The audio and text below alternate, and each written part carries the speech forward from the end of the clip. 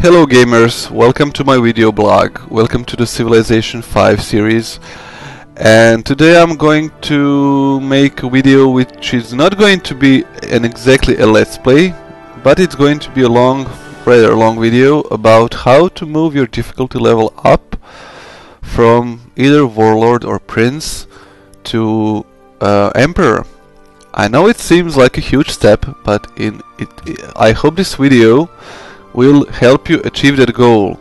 I find Emperor to be the best challenge in this game, in Civilization 5, because it opens up many options in diplomacy, in economics, in empire building and management and so on, and the AIs aren't really as difficult as they would be on, let's say, deity level, and it's a very comfortable difficulty level to play on.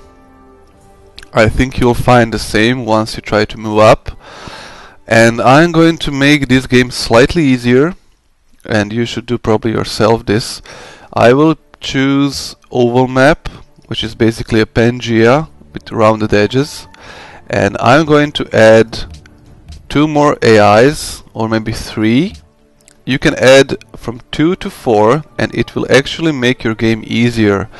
I know it sounds a little bit counterintuitive, but it's easier in terms of AIs will have less cities, and there will be more diplomacy and trade options available to you.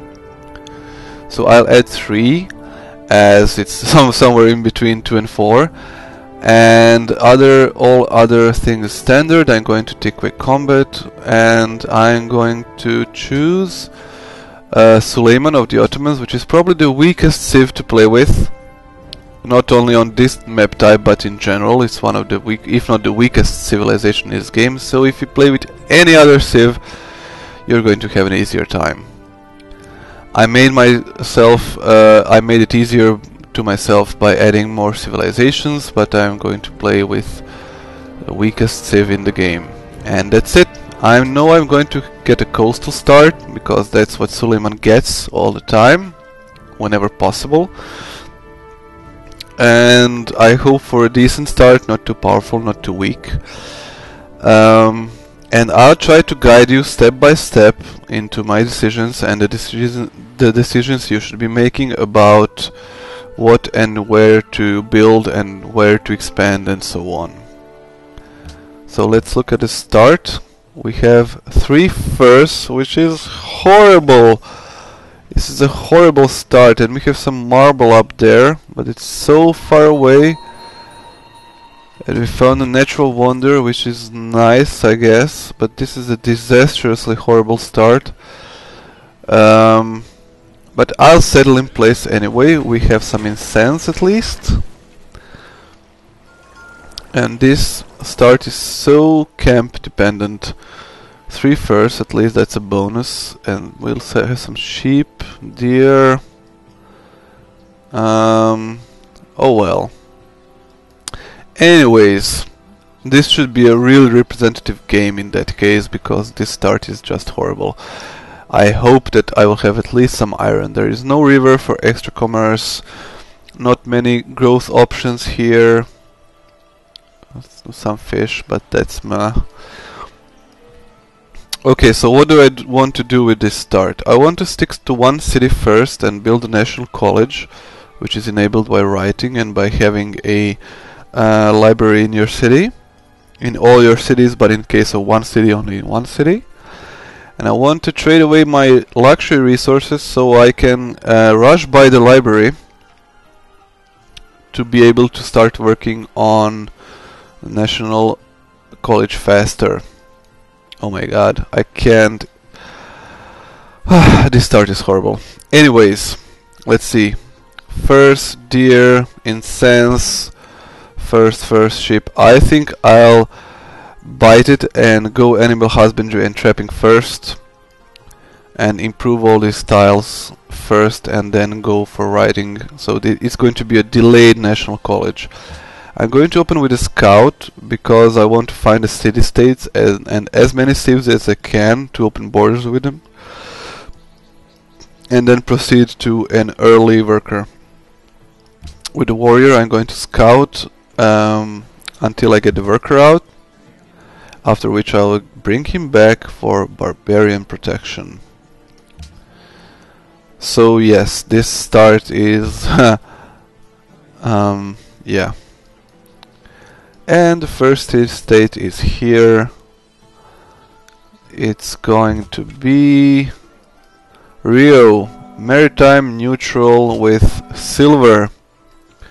Excellent. So that's probably going to be one of our first investments, considering how weak food-wise this start is. Okay. So let's move our scout. And I'm going to build a worker here. Let's see, animal husbandry in 5 turns, trapping in 15, that's 20. Maybe slightly less considering the population growth. Okay, I'm going to go with the worker next.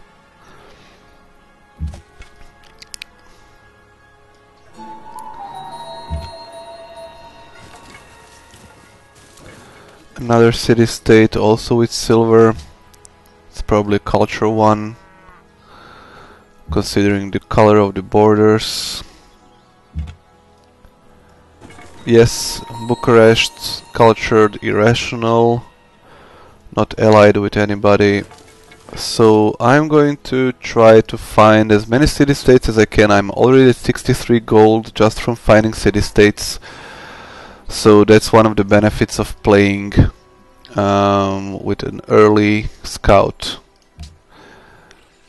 And there is Ramankeng. I'm going to snipe this ruin before he gets there, which is good. There we go, we discovered mining, which is excellent. Some benefit for this poor start. And no horses, wow, this sucks. Anyways, let us continue in our exploration. There's Arabia, one of the strongest AIs in this game, and there is a nice okay, there's Greece with silver. So he is definitely going to be our first victim.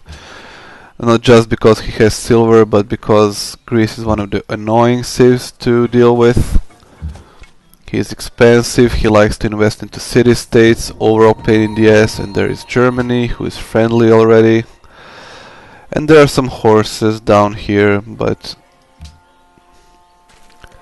nothing too exciting, I'm afraid.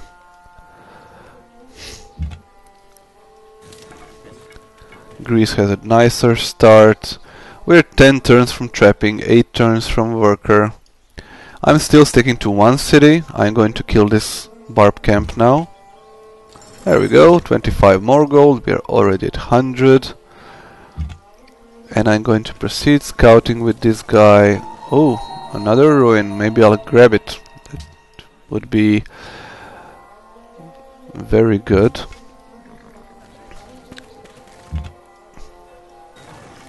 Oh yeah, 65 more gold. Could have been better, but oh well.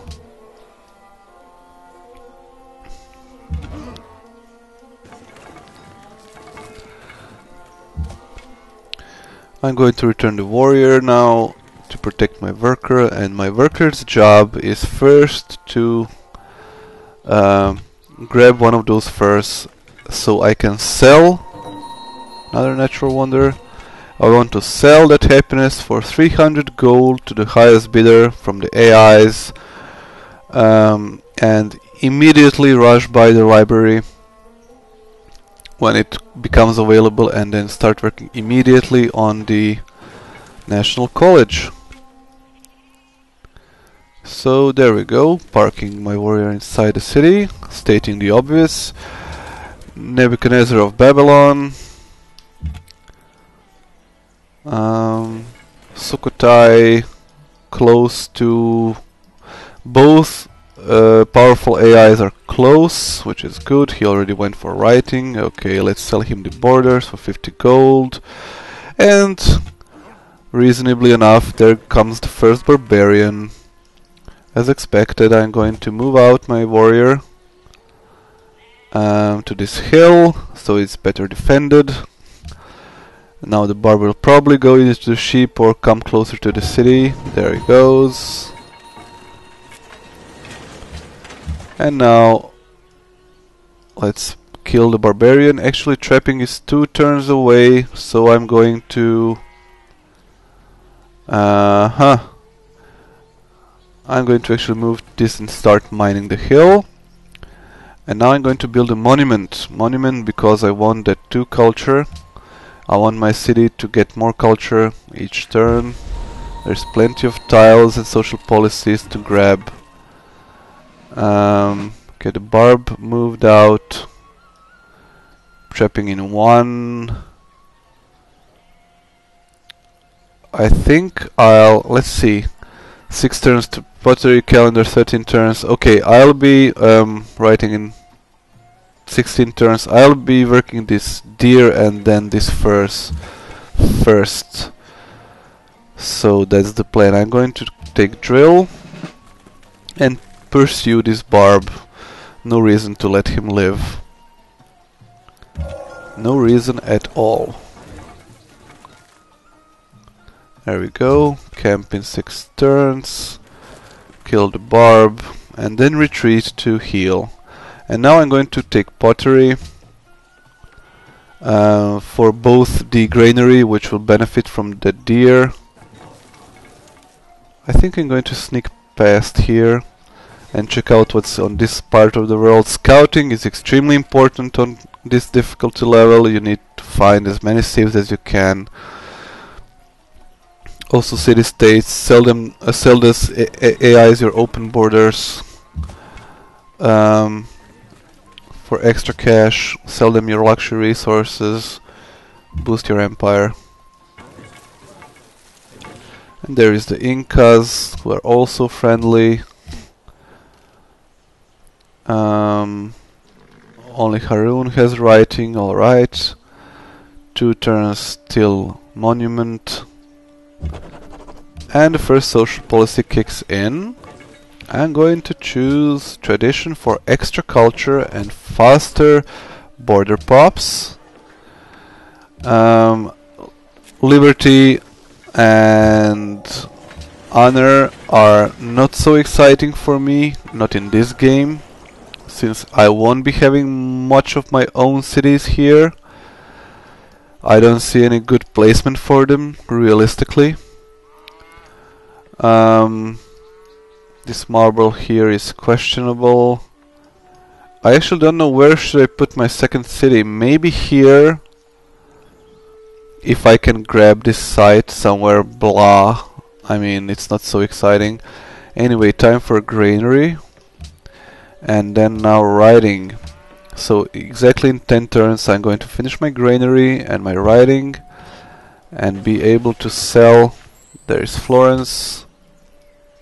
I'm going to be able to sell this first to the highest bidder and rush by my library and start working on the National College immediately. And considering how close my opponents are, I'm probably going to choose ironworking after that. See where the iron lies.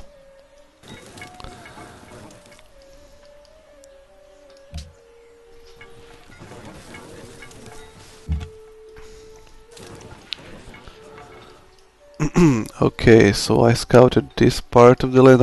I'm going to move down here to scout Sukhothai as well. I think in this game early aggression is going to be key.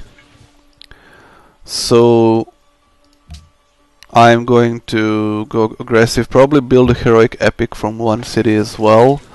Istanbul can be powerful as long as it's getting more population. So I'm going to take care of that as well. And I'm going to choose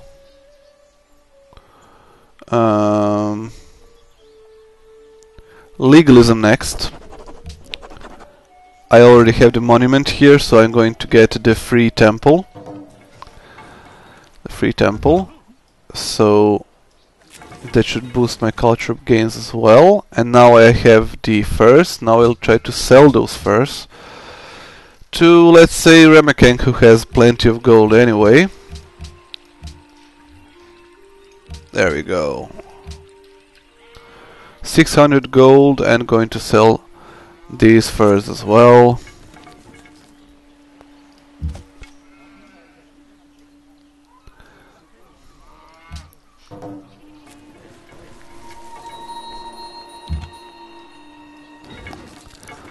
Let's move down and scout those lands. There's a barb camp somewhere up there.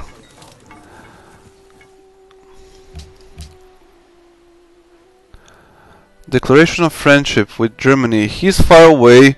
He is likely to get into wars, so well, for now it's okay to be friendly with him. Okay. So I've got riding now. I got riding, and it's time to go for...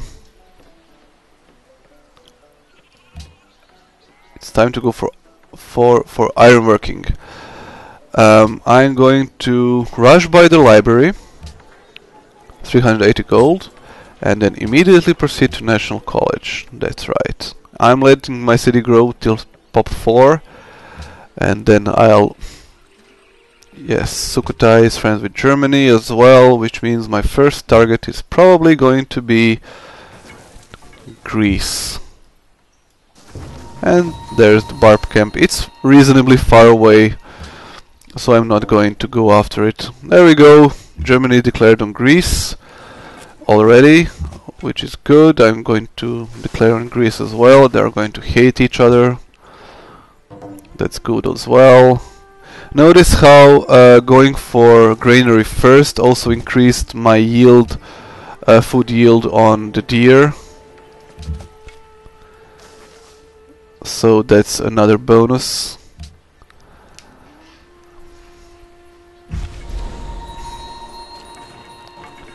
Nice lands down there, but unfortunately my start is horrible.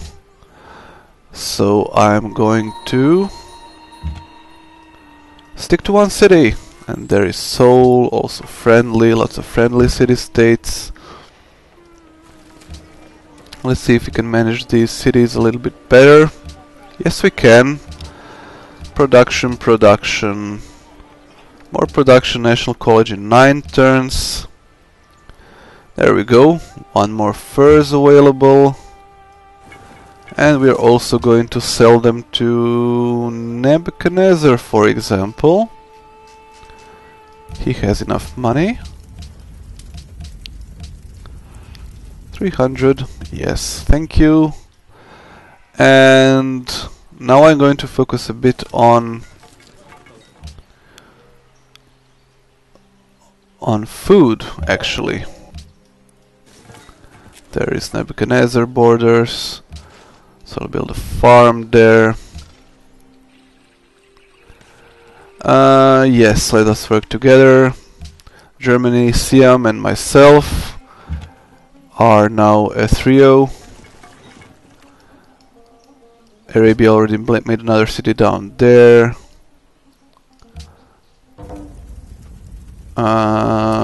No, Babylon is also bordering Germany, so I dislike the idea of being friends with all of them. Close borders still matter very much. Let's see if we can optimize this a bit. And there we go. So maybe some more production. Nope, that's the best we can do.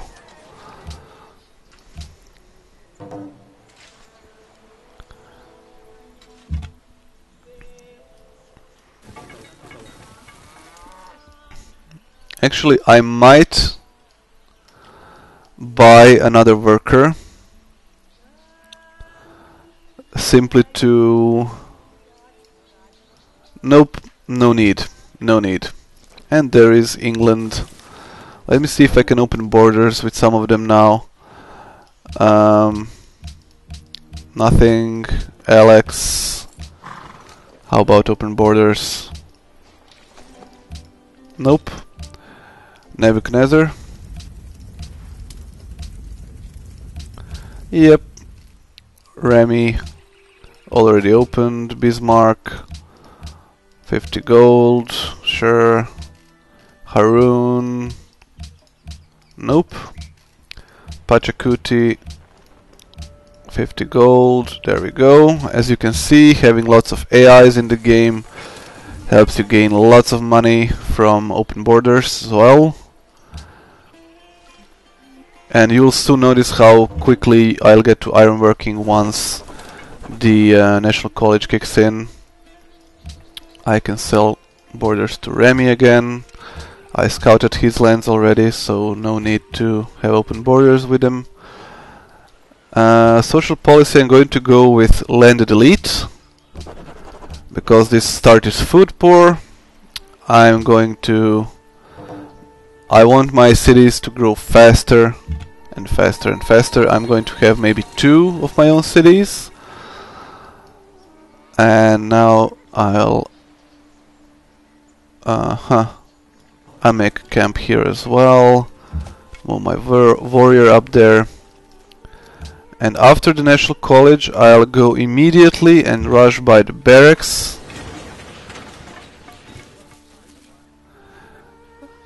Rush by the barracks and build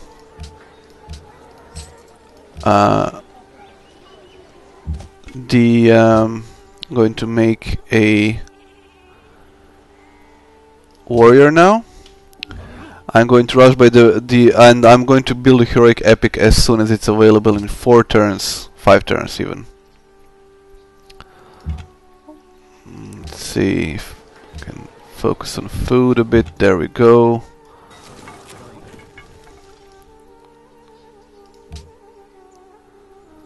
And then I'm going to build the heroic epic, and after that I'm going to... Okay, Sparta gets taken. That city spot down there. So it's basically a lake. What an ugly start indeed. I don't even know if I need to build a second city here. It's kinda silly. Maybe just stick to 1 city. And now it's time to start on a settler, but I'll immediately switch... No, not settler, worker. I'll immediately switch to heroic epic. No iron in the borders, isn't that beautiful? But there is iron up there. At least some iron. It's crappy, but what can I do?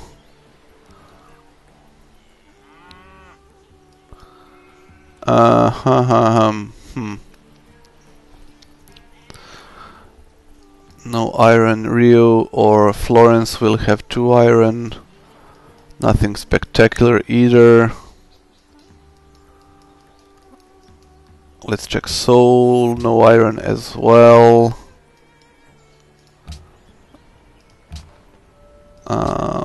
This is bad. I think I'll have to settle this city here just for the iron and the Cerro de Potosi, and it will serve as a crap city. Basically it's going to be a one city challenge. And now I'm going to take calendar, and I'm going to switch to heroic epic. There we go.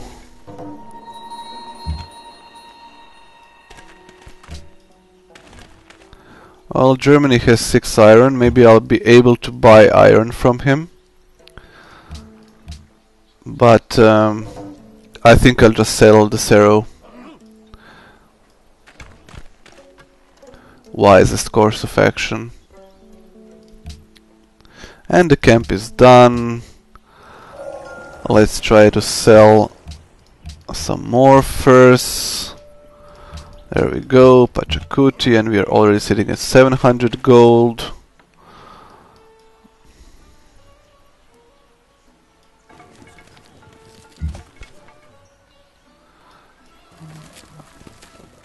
Get this guy up there, and now it's time to choose. What do we want to do? We have potentially swords. Sparta is on a hill, Athens is on a hill. 6 iron here for Bucharest. Eventually. Do I want to settle another city? Do I really? I don't see any city site down here that would merit such an action. So let me see. What to do now? I think I'll just stick to this plan and go with. Let's see here. I'll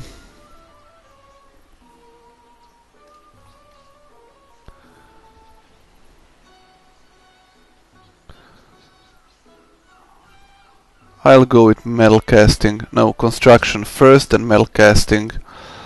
There we go. I'll maybe, let's see, tile gains. Masonry, yes, no, yes, no, no, no, no, no. This is so crappy. Metal casting it is.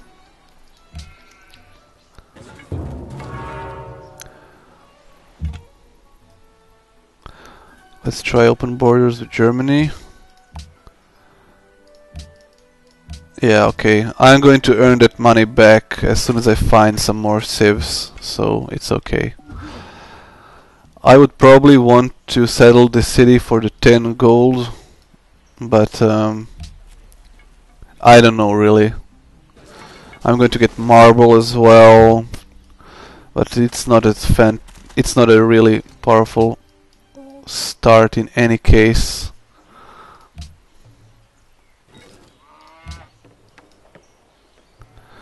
Okay. I need to keep my eye out for any AIs selling iron, so I can actually build an army and conquer Greece. That would be a very good move. Okay, Arabia is also friends with Germany. At least I'm going to keep my social policy costs down. Oh, now he'll open borders. Excellent. And notice I'm building the correct epic, which means all my units are going to be 50% stronger. Singapore has iron, so I might invest into Singapore. Yes, let's work together. 2 iron there. 4 iron should be enough. If I need to scout Singapore first, see if they can actually get that iron in time. Bismarck has 6 iron. So I'm going to trade with Bismarck here and build myself an army.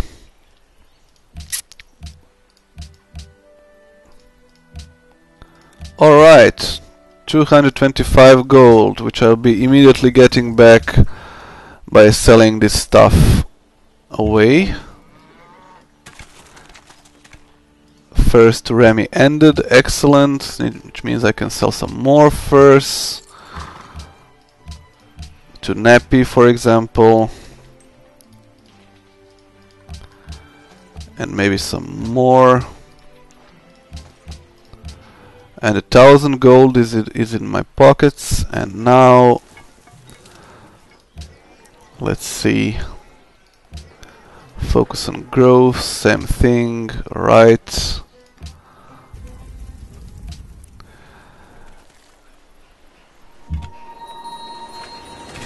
Let's see what we can do here with our super powerful Istanbul. Should I invest into an armory and then start building swords? Or let's see.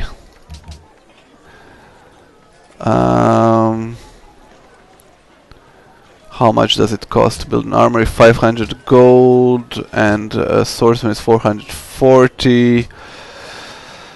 To heal promotion, swords should be better.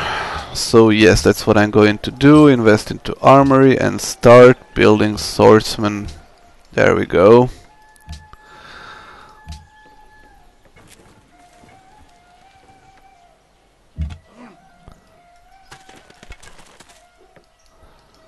So double promotion and I already have one swordsman here, one swordsman there. I probably should have waited and purchased the forge, the workshop instead, but this will have to do the trick.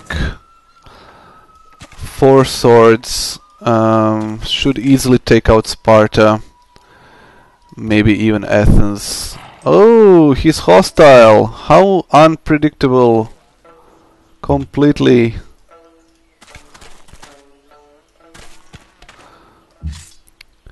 Well, your loss, man. Research agreement, no. Metal casting and medieval era, and another policy, and this one is going to be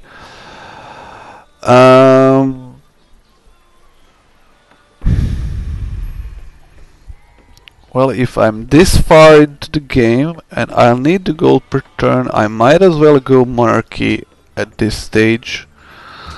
I'll easily add piety later when needed.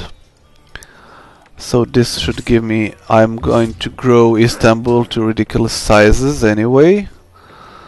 So I'm going to go with philosophy for the instant temple. Or construction, even construction for the production, and then roads to my newly conquered Greece. Ha!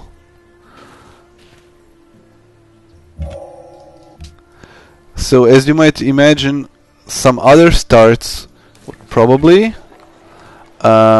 be different in terms of settling more cities. I really actually hate it that there isn't a good second city spot, because I would settle that. I really would. Let's see, first for 281. Thank you. I'm going to go with actually, yeah, construction. Probably should have went mathematics for the catapult, but I think I'll be fine. Actually, I'll actually do that. So flatland, hardland, and now some super improved swords, and one more swordsman. And then I'll probably rush by a catapult and be on with it. Oh, there's Cathy. Open borders, please. There we go. More AIs. Okay. 6 turns till Istanbul, 2 turns till growth, 6 turns till 5 turns till the long swords, the swordsman. Okay, 3 turns till math. Excellent. I'll be able to rush by that catapult, and then I'd need to take care to actually be able to pay Bismarck again. Who did it end it with? Let me see. No, not the demographics. Notification log, Pachacuti, Bismarck, and Nebuchadnezzar. There we go.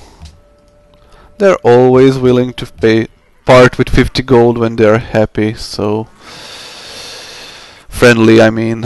So let us make another farm there.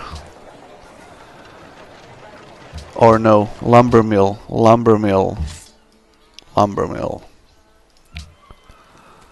And exactly, okay, 25 gold, not so bad. Open borders to Remy ended, so more 50 gold in the bank. There we go.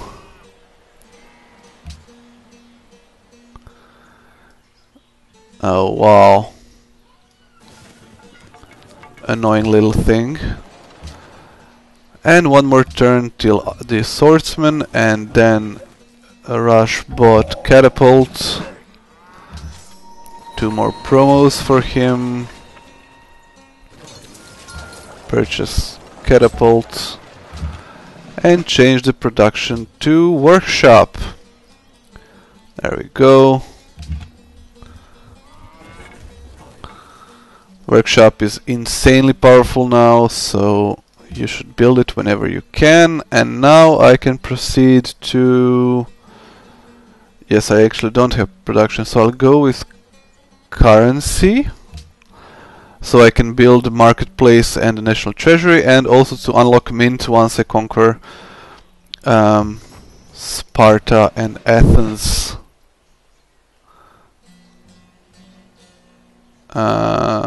Versus cities. Yes, versus cities. There we go.